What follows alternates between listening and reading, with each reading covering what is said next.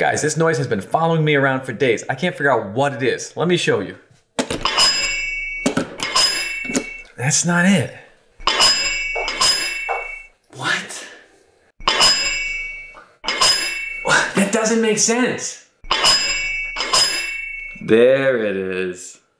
I went out and bought the cheapest full-size Olympic barbell you can on Amazon, the Yahitech Olympic 7-foot weight bar. Well, full size is maybe a little bit generous because the weight is off, but it's still really highly rated at 4.7 stars with well over 1,200 reviews on Amazon alone. And if your first thought is, well, those are all just COVID buys, you're right in that some of them are, but people are still buying and handing this thing 5-star reviews. And to add to its accomplishments, it's actually cheaper than Titan's least expensive barbell, which, if you know my track record with Titan, is a pretty big accomplishment. It's $100 plus $5 shipping, but you can often save that $5 because Amazon will run a coupon, which makes it $100 to your door, which means this barbell costs almost nothing to produce and ship here from China. Yahitech is another of those great companies that makes everything from nail tech to outdoor furniture. But in their defense, they do make a professional stripper pole. So go ahead and feel free to check them out if you want to see some Amazon softcore reviews. Now, I know it sounds like I'm making fun of them, and I am picking on the company a little bit, but not the girls. I couldn't do that stuff. Now, if you're saying, I know this guy, he's gonna demolish this bar. But I'll have you know, though I'm thorough in my reviews,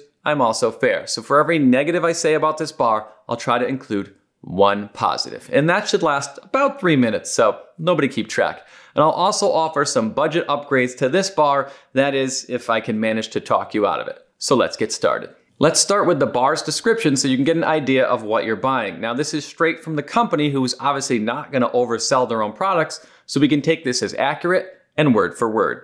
The Yahitech 7-foot Olympic deliver the perfect combination of value, construction, sleeve space, spin, and knurl. It does also say it's ideal for professionals or light commercial use, and just so we can refer back later, they mention it has a high-grade metal construction coated with anti-rust silver finish. And that the end spin. I mean, end spin is pretty good advertising, and that whole thing's a pretty good promotional read. I actually debated reading some of the reviews on camera because there's some good ones about, you know, let's say having to constantly tighten the bolt in the sleeve because it's always coming loose, or somebody having to file down the sleeves because their plates only went halfway on because the sleeve diameter's inconsistent, or unfortunately, there's a lot of people only getting one of their spring collars. But joke's on you bitches, cause I got two. But they do fit with some real effort, so we're gonna count that as my nice statement. But saying those clips are awful would be generous, which is impressive, because you can get a decent set of collars for like $13 shipped. We even did a full video on collar choices.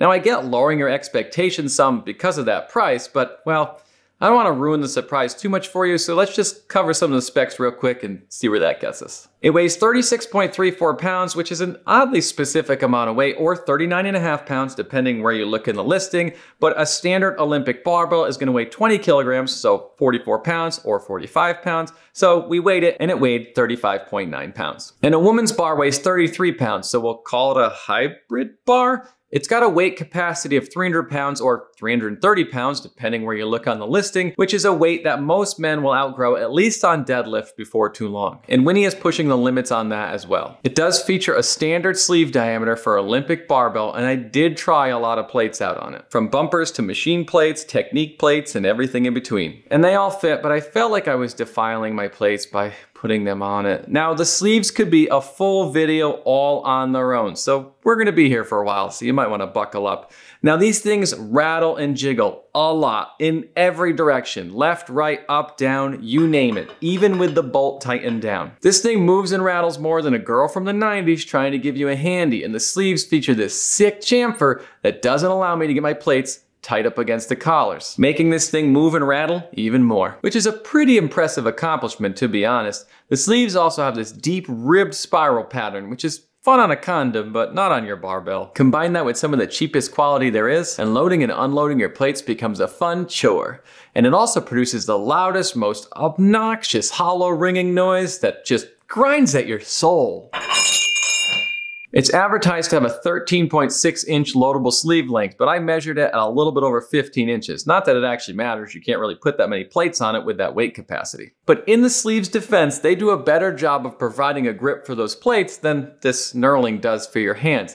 It's like they engineered them to grind away at your plates. Now, we all remember our patented cat tongue knurling system from our Midas Revenge barbell review. And in that video, the Ohio bar got a 0 cat tongue rating. That's not to insult the knurling on an Ohio bar. It's very good and very clean, and it's passive, which it should be for a general use bar. Now, the Ohio Power Bar in that video got a 2 cat tongue rating, but this thing does not deserve a rating in our system. If it got one, it would be in the negatives. It's the first ever negative rating on our cat tongue knurling system. Congratulations! It has a diamond knurling pattern that's about as clean and straight as my friends and I hanging out on a Friday night. It has a shaft diameter of 30.5 millimeters or 30 millimeters depending where you look in the listing because nothing ever lines up, so I measured it. And it's 30.2 millimeters. But either way, I'm not used to handling that thick of a shaft. And by that, I mean most bars are 28 to 29 millimeters. It's listed at 7 feet long, which is 84 inches, and also listed at 86 inches long, so I checked and it's 85 3/4 inches long. So not quite an Olympic standard barbell length, but it's close enough. Yield and tensile strength?